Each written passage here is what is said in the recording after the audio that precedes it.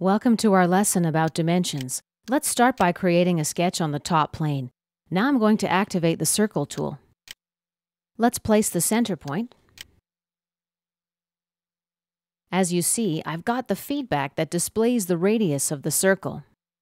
Now this is just a guide. It gives me the approximate size of my geometry. Right now the radius is about 30 millimeters.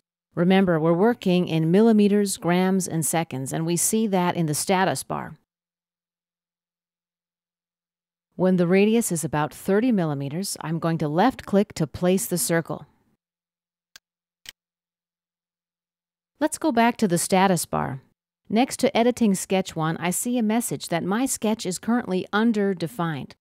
In other words, the sketch doesn't have enough relations and dimensions to prevent it from moving in two-dimensional space. Let me create a parallelogram next. Open up the Rectangle tool and select the Parallelogram subtool. I'm going to place my first point. Now the callout shows me the approximate distance and angle of my movements. My line is about 70 millimeters long at about a 30-degree angle. Let's place our second point. Now the callout gives the relative distance from the second point, but it gives me the absolute angle. Let's say I want the distance to be about 40 millimeters at approximately 90 degrees, and place my third point. Click the Accept check mark to accept and close. And let's select and delete this geometry with a window selection. Let's create a corner rectangle now. Here's my first corner. The callout gives me the length and width of the rectangle. At some point, all four sides are going to be equal. In other words, I'll have a square. If I left-click when those equal relation glyphs appear, SolidWorks will automatically place those equal relationships and thus define my square. And let's right-click and select to close the tool. Now let's switch to the Arc tool. I'm going to create a three-point arc. Here's my first point. The length is approximately 60 millimeters. The angle and radius values guide me now. Let's make the arc about 90 degrees. And let's create a center point arc now. The first click establishes the center. The callout shows the radius. Let's make the radius about 40 millimeters. My next click defines the length of the arc in degrees. The callout displays the current angular value. Let's make it about, let's say, 60 degrees. And let's click Escape to exit the tool. And let's window select and delete this geometry. Now let's place a rectangle. I'm going to activate the Corner Rectangle tool. And I'll drop it about here. Right-click and select to close the tool. As I mentioned before, our sketch remains underdefined. We see a confirmation of this in the status bar. When I grab any corner of the rectangle, I'm able to move it freely. Once it's defined, I won't be able to. Currently, my sketch has only vertical and horizontal relations applied to it. In order to fix my geometry in space, I'm going to start with a shift select of these 2 points, the origin point and the left corner, and apply a coincident relation. Notice that 2 of my blue lines are now black. A black line indicates that your segments are at least partially constrained, restricted from movement. However, I can still grab and drag the corners where blue segments connect to the black segments. The left bottom corner of my rectangle, however, is fixed in space and it can't be moved. To further constrain my geometry, I'm going to apply some dimensions. Here we've got a number of different dimension subtools, but in this lesson I'm going to focus on the Smart Dimension tool. The Smart Dimension icon appears next to the cursor. Let's click on the line I want to dimension. The second click drops the dimension. The Modify Dimension dialog window opens, and here we can enter a numerical value, for example, 60 millimeters. Click the traffic light symbol to regenerate the model. You can also adjust the value using this dial. And we can also use the arrows to increase or decrease in increments that we define. Click here to reverse the dimension and again to bring it back. Here's where we adjust the increment value. Currently it's 10 millimeters. Let's close this window. And let's see what happens when we reverse the dimension.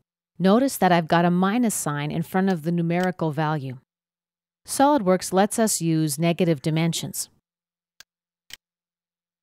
The last icon in the Modify dialog window lets us import our dimensions into a drawing. And we're ready to accept. Let's click OK. Right-click and select to exit the Dimension tool. If you don't see the Dimension dialog window we were just working in, go to Options, the General branch of the System Options tab, and ensure Input Dimension Value is checked. Let's cancel out. Now, as you can see, 3 lines of my rectangle are in black. One is still blue. I'm able to drag and drop the line that's blue. In order to fully define my geometry, I need to apply another dimension or relation. In addition to the blue and black line, as well as the note in the status bar, SolidWorks has another way of letting us know that an element is underdefined. Take a look at the node name in the Feature Manager design tree. There's a minus sign next to the name. This means that my sketch is underdefined. Let's activate the Smart Dimension tool again. I'll select this corner and this corner. Now drag and click to place my dimension. And let's make it about 50 millimeters. By the way, we don't have to click Regenerate or the traffic light symbol. I'm just going to go ahead and click Apply. Click the green check mark to exit the Dimension tool. And in the status bar, we see that the sketch is now fully defined. In the design tree, we see that the sketch is no longer preceded by the minus symbol, and all of our geometry is in black line in the graphic area. Next, let's try to add another dimension and see what happens. I'm going to select this line, and I'll drop the dimension here. Here's a prompt from SolidWorks. SolidWorks lets me know that I actually don't need this dimension. It'll make the sketch what's called over-defined. In other words, SolidWorks won't know which constraint to use when calculating the model. If I leave the dimension as driving, it'll be used to calculate the model. If I make it what's called a driven dimension, SolidWorks won't use it to calculate the model. A driven dimension gets its value from the surrounding geometry. Thus, it's merely a reference dimension. Let's make our new dimension a driven dimension and click OK to exit this dialog window. OK, let's right-click and select to exit the Dimension tool. Notice the new dimension that we just placed is in gray. Let me try to double-click on it. SolidWorks tells me that it's a driven dimension and I can't change its value. Let's click OK. As you see in the Property Manager, the value box is also grayed out and can't be modified by us. OK, let's Window select and delete this geometry. And now let's take a look at an example of when we'd need a driving dimension. Let me activate the Line tool and create a triangle. It'll be a right triangle. And let's activate the Dimension tool. I'm going to enter a value for this segment of 40 millimeters. This segment will be 30 millimeters. And let's exit the Dimension tool. Now, when I grab the triangle, I'm able to move it freely through 2D space. In order to fix the geometry in space, I'm going to select this point and apply a fix relation. OK. Now my geometry is black and fully defined. And the status bar also tells us that my sketch is fully defined. Let's add another dimension. Activate the Smart Dimension tool. And now let's select the hypotenuse of this triangle. Notice that as I mouse around, I toggle between horizontal, vertical, and align types of dimensions. In order to lock the dimension, just right-click when you get the one you want. Now we can move our mouse, but the aligned dimension is currently locked. To unlock a dimension type, right-click again.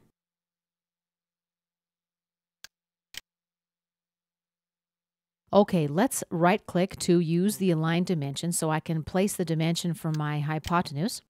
Left-click to place the dimension. Yes, let's make it driven. Okay. Right-click and select to close the tool. Now let's say I need to change one of the values of the other segments. Let's say to 50 millimeters. I see how the length of the hypotenuse changes in real time. And let's click Accept. Now let's take a look at what happens when we use too many dimensions. Let's activate the Smart Dimension tool. Drop my dimension right here. And this time, let's leave this dimension driving. Click OK. SolidWorks lets us know that the sketch is overdefined. Let's double-click on the Overdefined message. The Sketch Expert opens. We've got two options for solving our problem. If we click Diagnose, SolidWorks will find the solutions for the sketch error. We can click Manual Repair to find the problems ourselves. Let's click Diagnose. SolidWorks results. It found 5 possible solutions. Click the arrows to cycle through the solutions, and click Accept if you want to choose one of the solutions.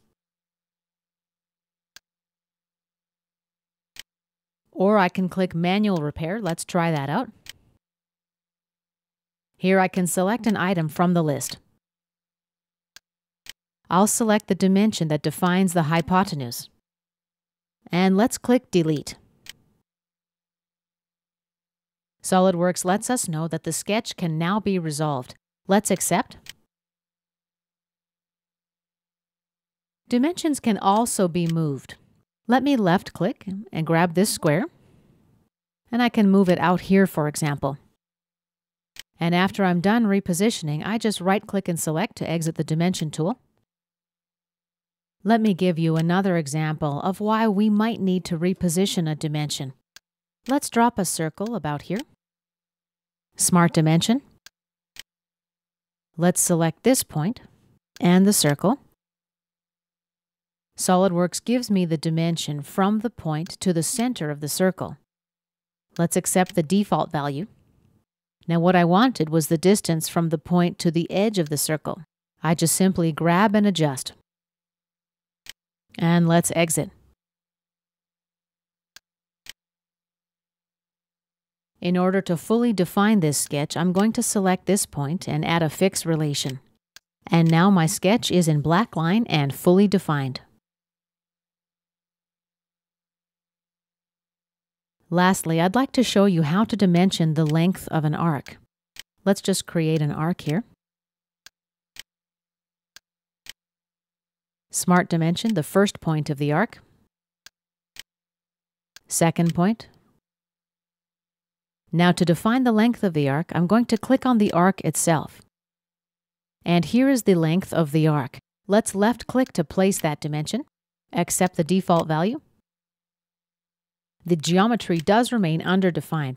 Let's right-click and select to close the Dimension tool. Select this point, and Control-select the other point, and let's add a horizontal relation. Accept.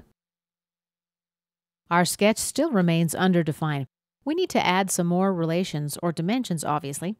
If you get in a situation where you're not sure what exactly is missing, just grab a point and try to move it to see what happens. Let's try it out. So here, as you can see, what happens is that the center of the arc moves freely. Let's click Undo to move the geometry back to its original position. To fully define this geometry, I can use a few different methods and a variety of relations.